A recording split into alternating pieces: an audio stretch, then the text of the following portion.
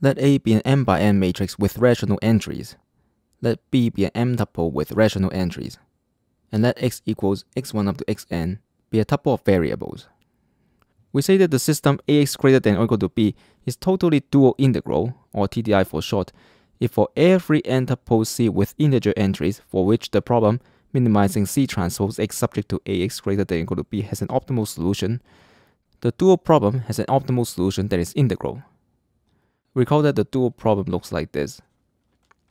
It's maximizing y transpose b subject to y transpose A equals C transpose and y greater than or equal to 0.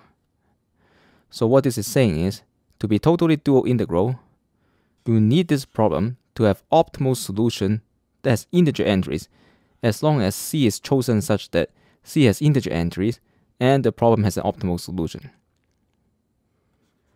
We will look at a couple of results. The first result says the following. Say P is a polyhedron given by X in Rn satisfying Ax greater than or equal to B, where A has rational entries and B has rational entries. If Ax greater than or equal to B is totally dual integral and B is integral, then P is in fact integral. In other words, P is equal to its integer whole. And the second result states the following. If P is as before, then you can actually find a TDI system, A prime x greater than or equal to B prime, that defines P, with A prime to have only integer entries.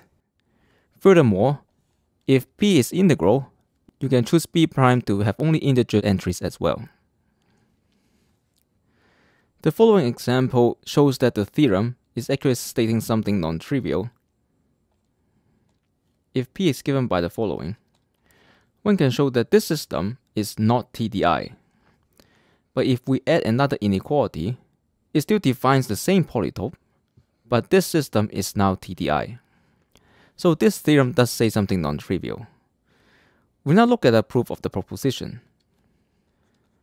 So take an n tuple C with integer entries such that the problem minimizing C transpose X subject to Ax greater than or equal to B has an optimal solution. Now the dual problem of P is the following. We know from linear programming duality that the optimal value for the dual is the same as the optimal value of P. But because Ax greater than or equal to B is TDI, we can find an optimal solution to the dual problem with only integer entries. But B has only integer entries, so y transpose B is going to be an integer, and so the optimal value is an integer. So for any such C, the optimal value is an integer, and by a previous result, we know that P is integral.